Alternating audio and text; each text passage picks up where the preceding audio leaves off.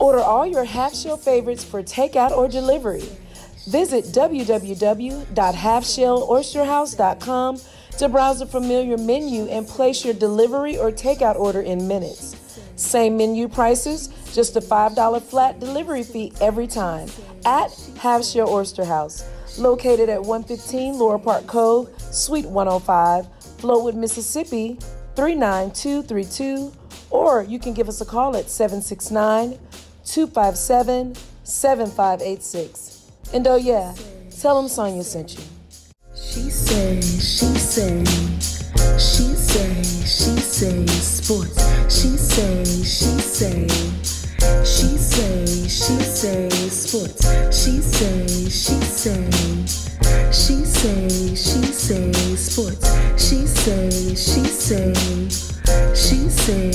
say sports.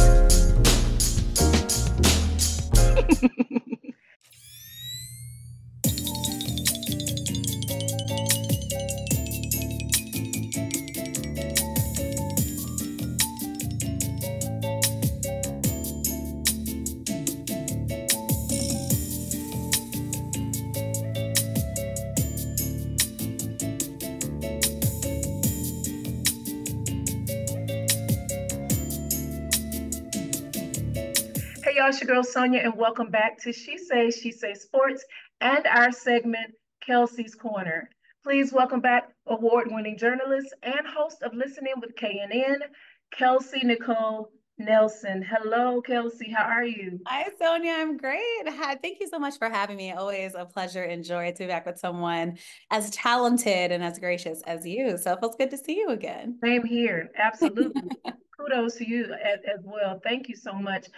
Girl, so how's your week been since Sunday?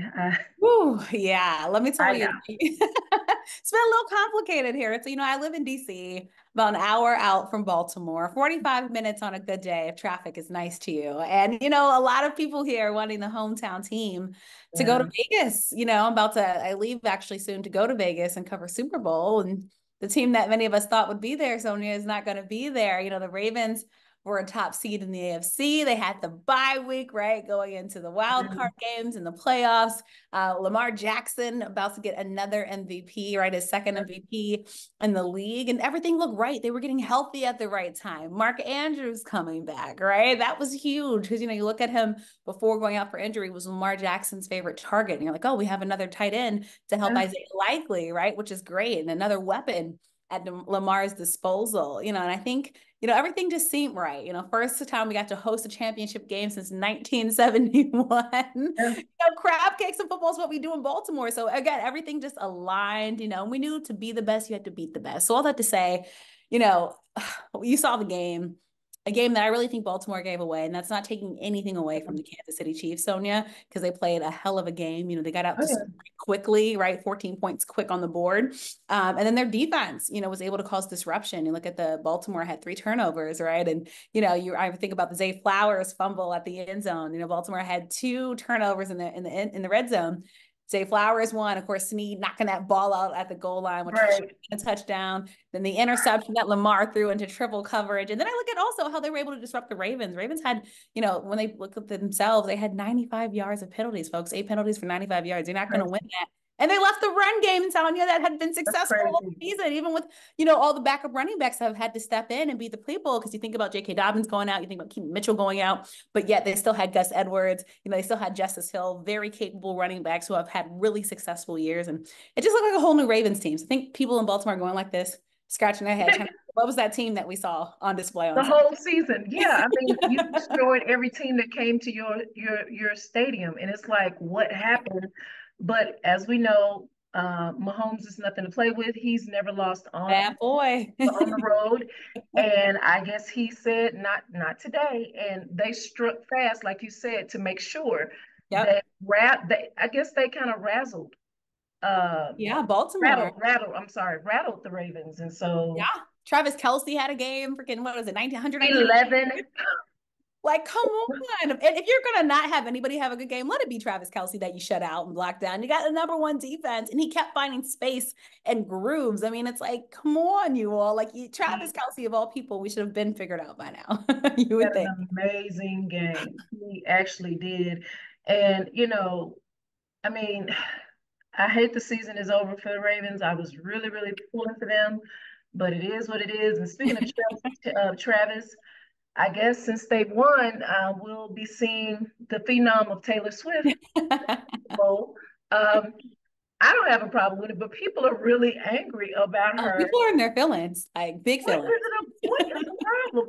Do you think if it was Beyonce or Jennifer Lopez, that they'll be feeling the same way? I mean, That's so interesting that you asked that question. Well, let's be honest. Both of them are off grabs, right? J-Lo just finally got her boo and married, and Beyonce ain't yeah, no with Jay-Z. But I think when you look at Taylor Swift, it takes me back to that Kanye moment, when he went on stage and embarrassed her at the award show, like you shouldn't have won that. I think a lot of people have a love-hate relationship with Taylor Swift, meaning she's this global phenomenon.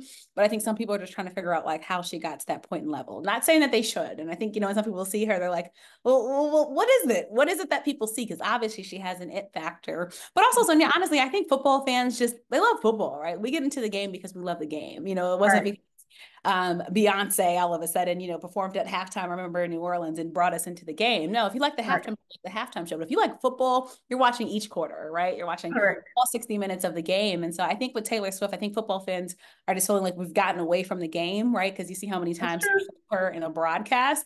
I think football fans are like, what do you like? There's a big game. There's a game going on down there. Focus on them. Focus on the players. We want to see the Right. whole of the game. So I think it's more people just kind of, and let's be honest, people like to have things the way they've been. And so for a long time, it's just been football. And then celebs come to games, but you see them pregame, you see them postgame. We've never really seen anybody shown this much at a football game until Taylor Swift has come. And so again, I Right. think, you took what we know and all of a sudden you've changed it. You didn't really explain it to us. And I think football fans are like, wait a minute, I'm confused. Like what's happening? And so I think it's just happening so fast, so quickly that I think a lot of fans are there's a little irritated that their favorite sport has kind of been, and daunted by she who is Taylor Swift. But, I think she's good for football. She's brought in more money.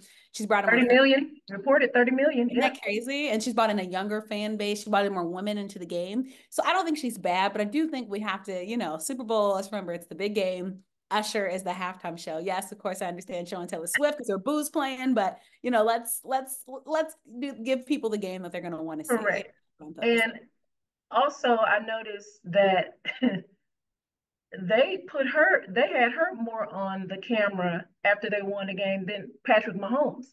I mean, I think I saw a little interview with him, but it was mainly Taylor kissing It was Kelsey, the love. It's Taylor helping her love story. help his mom find Kelsey. I mean, it was just, it was, I'm like, okay, I get it. She's taking all the storylines. Like I said, I know she's good for football, but I think that's what people are saying. Like we get it. We get she's dating Travis. We get they look like the perfect couple. Maybe he'll pop the question at the game, and they'll both hopefully live happily ever after. But again, I think people are just wondering, like, we're taking away from the game. She's not the first celebrity to attend football games. She's not the last one to attend football games. She's definitely not the first celebrity to date an athlete, right? Or a football player, maybe one of the largest ones, right? Yeah. At that. But I think people are just kind of like, come on now, CBS and all the networks. Like, we get it. We get it. There's something happening on the field, which is why we've paid these expensive subscriptions, Sonia, paid this cable bill. Most of us, I don't have for my sports package. Like, that's true. It's like I'm dedicated to the craft of sports, and that's kind of what we want to see. And I think people do like the feature stories, but like there's a role and there's a place for that. And I don't know if it's always on the main broadcast of the game. I think the biggest one that was close to her, and she was not a phenom at all. Now she is with her shoe line, Jessica Simpson, when she was dating Tony Romo.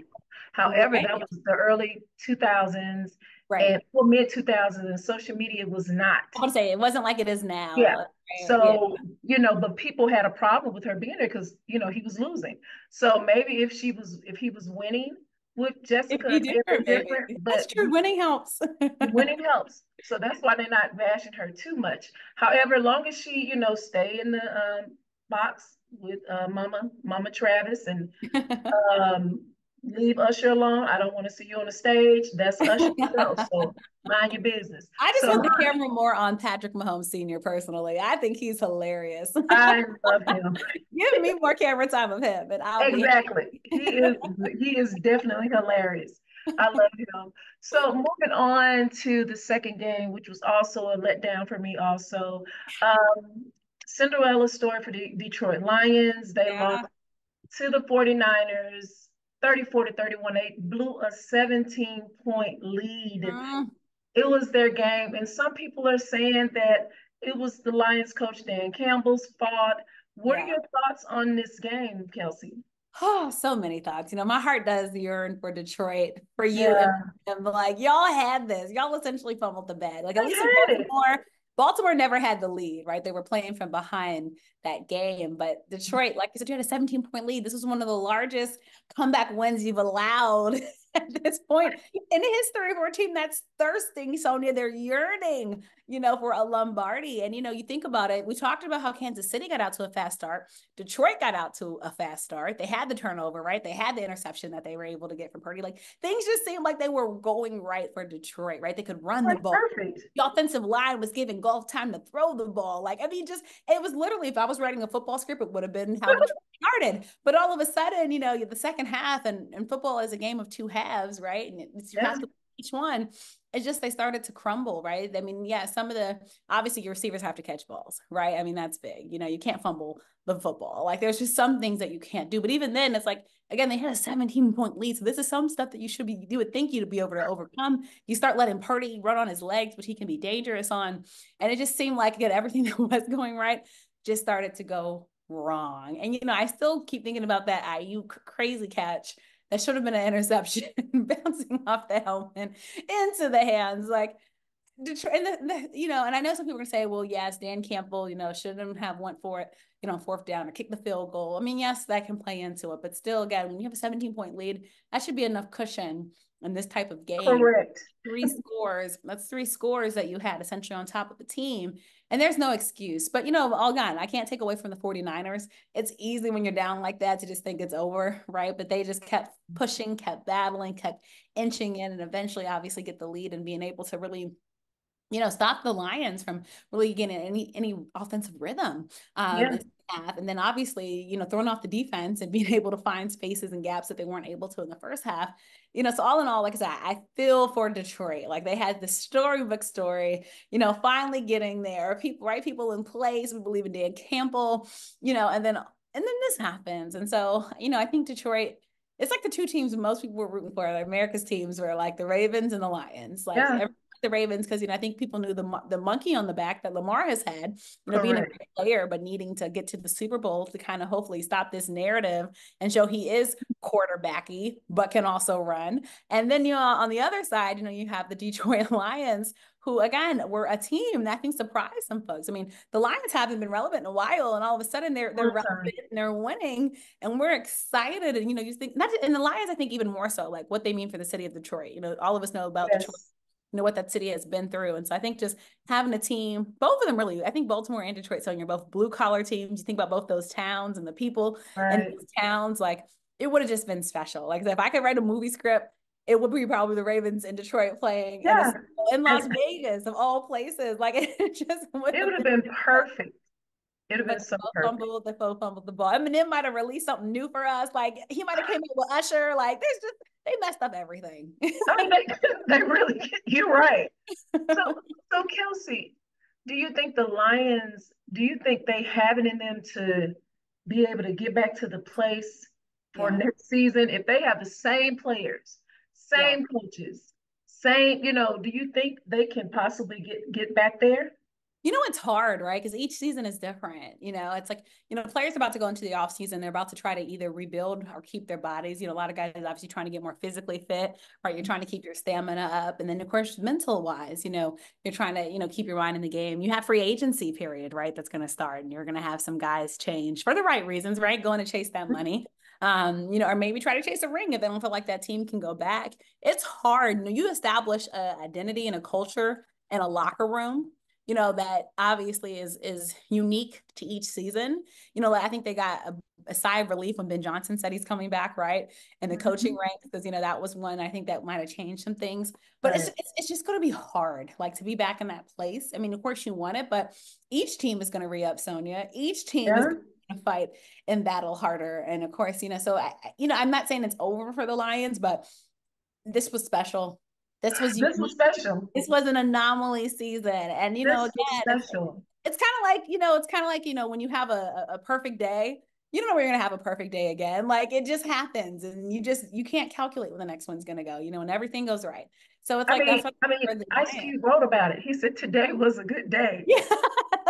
Yes. This season was a good season, y'all. Yes. Y'all had it. It's gonna happen again. It's like when you find $1, maybe you find a $20 bill on the streets on you. You don't know when that's gonna happen again. You're excited for that. That's true.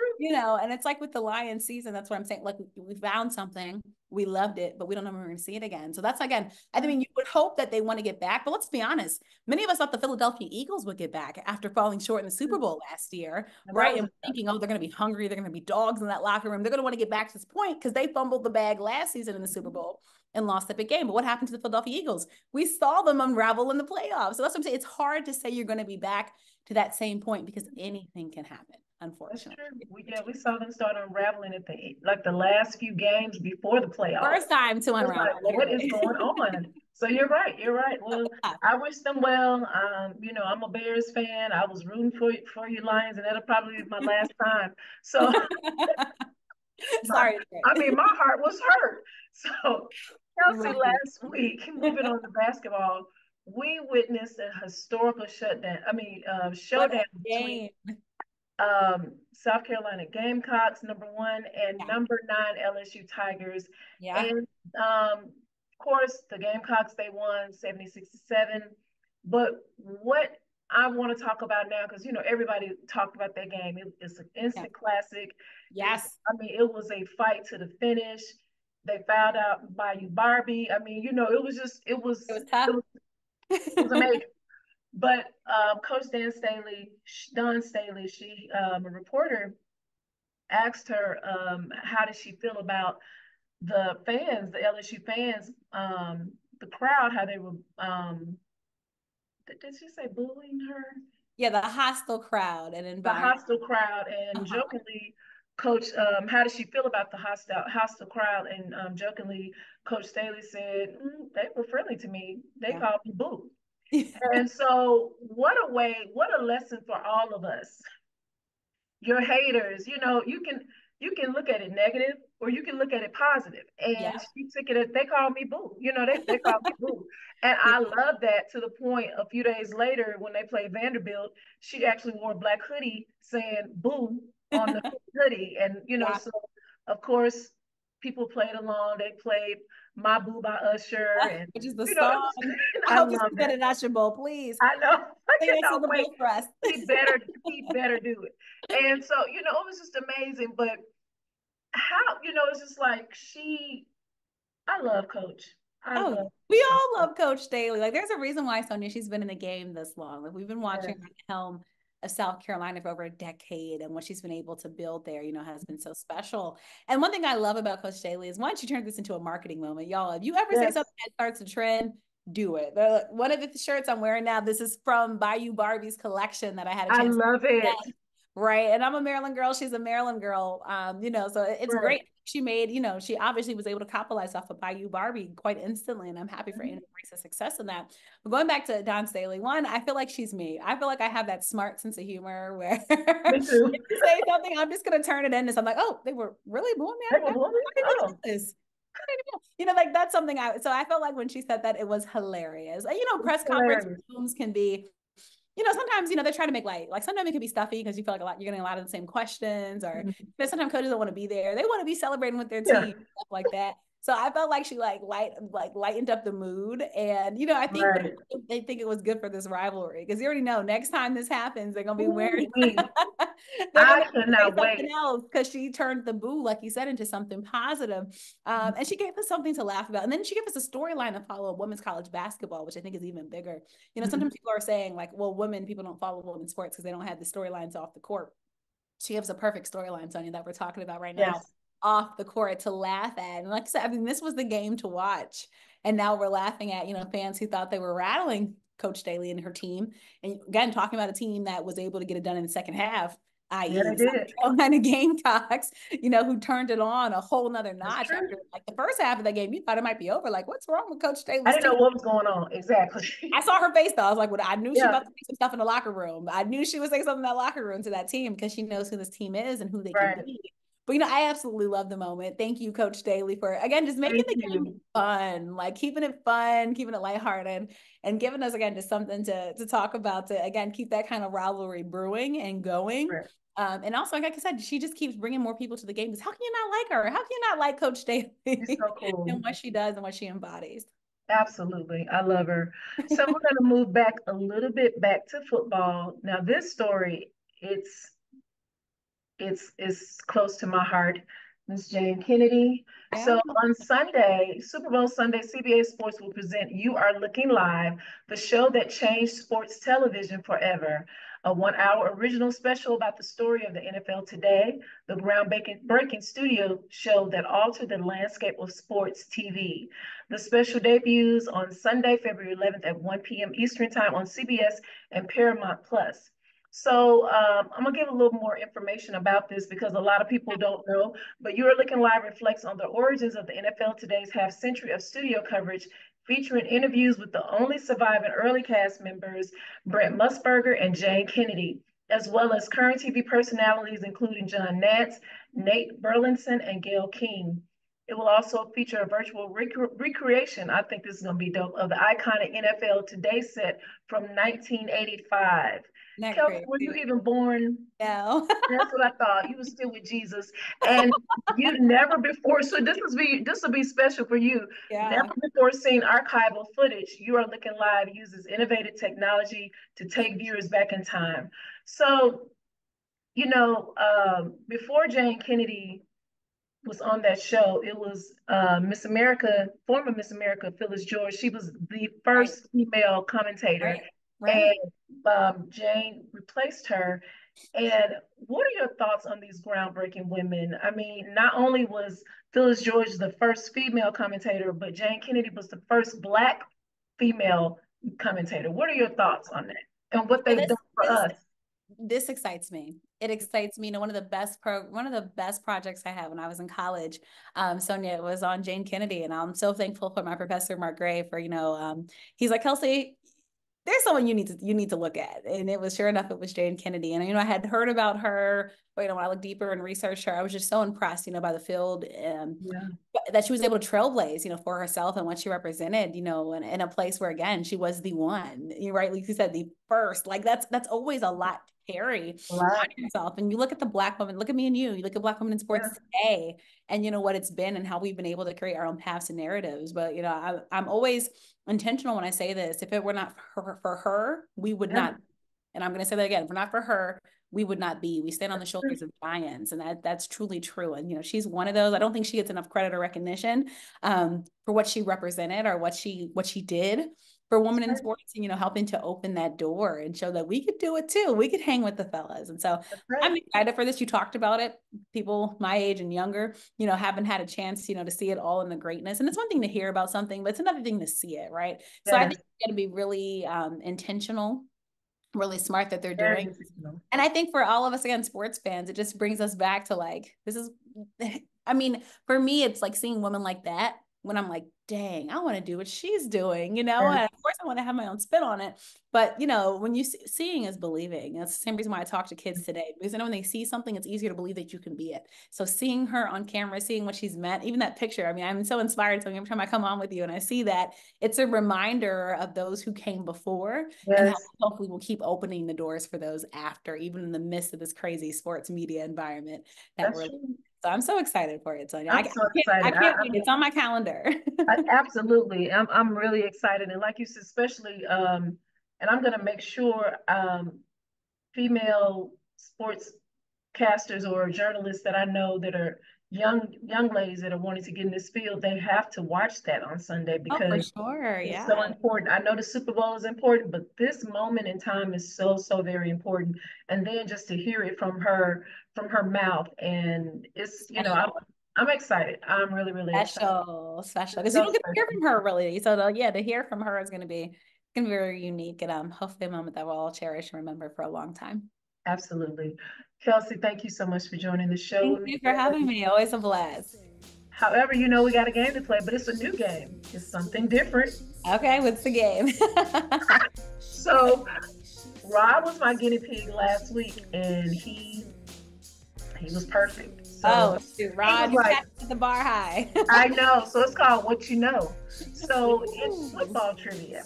Okay. And different stuff, and if you missed, that's fine. It doesn't mean because you're still, he was like, oh God. He was like, if I hadn't got any wrong, I'm a sports writer. I'm like, but Rod. I know. All people everything.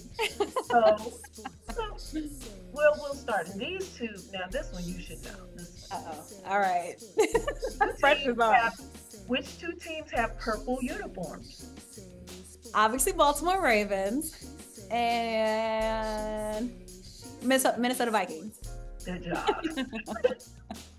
How many yards is it for a first down? Each first down, you got to go 10 yards. How many games is the NFL regular season? Oh, shoot. And this one I'm probably going to mess up. Right. We had 17 weeks. You get a bye week, so 16 weeks? 17 weeks? 17. Oh, that's right, because we went up a game. It was 18. Yeah, you said it. I was like, you said it. I was like, there we go. I had the old one. Yeah. What is the most expensive NFL franchise according to Forbes? Dallas Cowboys. Correct. Which player was nicknamed the Fridge? Oh my gosh. I think I can see his face. I feel like he's been on my show. Sonia, my mind is skipping. I told you Rob was the best. You weren't born. You weren't born. No, but I know this one. And he's on my team. You're Falcons. No, you're not a Falcons. The Bears. Hello. The Bears. That's right, the Bears. Why is my mind going blank? I knew this was gonna happen for one of them. All right, I'm just gonna surrender because I don't want to waste people's time. No. William Perry, the Fridge. Yeah. William the Fridge Perry. And that's what I'm saying. Yeah, that's sorry to my Chicago family. Don't just tell me. Yeah. All right. How many players line up on offense on any given play? On offense, all right, we have 53-man rosters, and you can't have more than 11 on the football field. All right. How many rounds is the NFL draft? Is it 7? Mm-hmm. Who is the NFL's all-time leading passer? Of course, Brady comes to mind, but I feel like, is it Tom Brady? Yeah. It's Tom Brady. Okay, I thought we might have to go old school. I'm like, no, it's him. Which teams play in Florida? Let's see. We have the Tampa Bay Buccaneers. We have the Miami Dolphins. Mm-hmm. There's one more that I think I'm missing. Oh my gosh. Okay. Buccaneers, Dolphins. What part of Florida am I missing? Oh, Jacksonville Jaguars. I was like, where do I live? I'm like, where else in Florida? Last but not least, I don't cover the Jaguars as much. Last but not least, the clock stops to give a warning. The half or game will end soon. When does that happen? 2 minutes. Absolutely.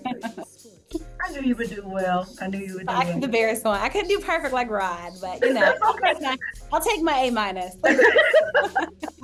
Kelsey, thank you so much for joining me. Let the listeners know how they can follow you on social media as well as listen in with KNN. Well, thank you so much for having me. Please check out Listen In With KNN. You can go to listeninwithknn.com and follow me on social media at The Real K Nelson on social and Kelsey Nicole Nelson. So excited to be able to connect with y'all and chop it up, talk sports, talk shop, and have a good time as always. And her show was awesome last night. I really enjoyed it. So much. I appreciate it. Eric Swan was amazing. I'm thankful for the people that I crossed paths with. So thank you. Absolutely. You're welcome. And guys, you can follow me at She Say Sports on Facebook, She Say Sports 23 on Instagram, and please subscribe to our YouTube page, She Say Sports. Well, that's my show for today. Until next time, this is Sonia and Kelsey with She Say Sports and Kelsey's Corner. Bye. Bye.